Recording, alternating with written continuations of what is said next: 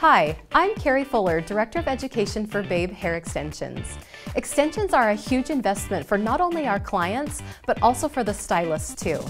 We believe that most of the issues that happen with our hair extensions after the client goes home can be attributed to just improper maintenance. So we have a great aftercare kit that we encourage each stylist to use and send home with their clients so that the client can maintain the proper care and maintenance of those extensions at home. It will also help to reduce some of the main problems that we see when the client comes back into the salon for their maintenance. So I'm going to go ahead and show you how to use each product in here. The first and most important tool in this kit is our Babe extension brush. Our Babe extension brush is made of nylon and boar bristles.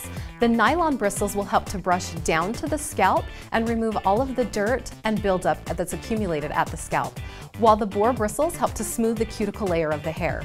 We would encourage our clients to utilize the brush 2 to 3 times a day.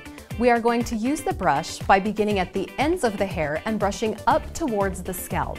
It can be used on any one of our types of extensions. It can be used on our tape-in, I-tip, or fusion extensions without pulling, tangling, or snagging the extensions and pulling them out of the client's hair.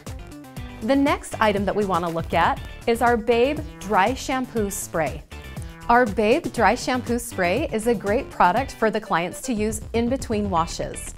It will allow them to go longer between washes without the dirt and oil accumulating at the scalp. So we're simply going to spray the dry shampoo at the root area, holding it about 6 to 12 inches away from the client's hair and then working it through the hair. It also has a really great fragrance that helps to eliminate odors from the client's hair. And last but not least is our Babe Hair Care Card. This is a great piece that's added into our kit for the clients to be able to reference on what they should and shouldn't do when they're at home.